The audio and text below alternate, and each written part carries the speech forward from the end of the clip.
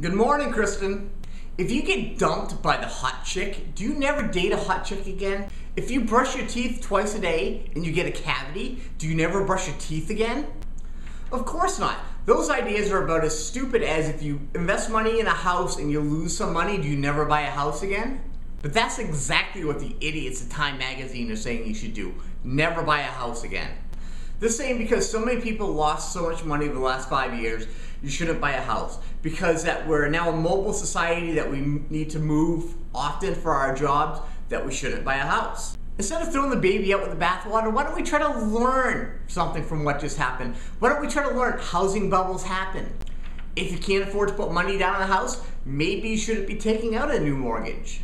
If you sell a house with equity in it, instead of buying a bunch of new toys and going to take another 30-year mortgage and no money down, why don't you reinvest the equity into your next house? Our system of home ownership is not broken. Our consumerism at all costs, keeping ahead of the Joneses, that's what needed to be shocked back into place, and hopefully that's what happened over the last few years. This is not the first housing bubble, and it's not going to be last. Instead of having the Time Magazine, the sky is falling mentality, let's take a look at home ownership long term. Our home is a place to keep us safe from the elements. Our home is a place to raise our kids. Our home is a place that's going to go up in value 3 to 4% per year long term. What our home is not is a cash machine, an ATM that we can take out $30, $40, $50,000 every few years to buy ourselves new toys.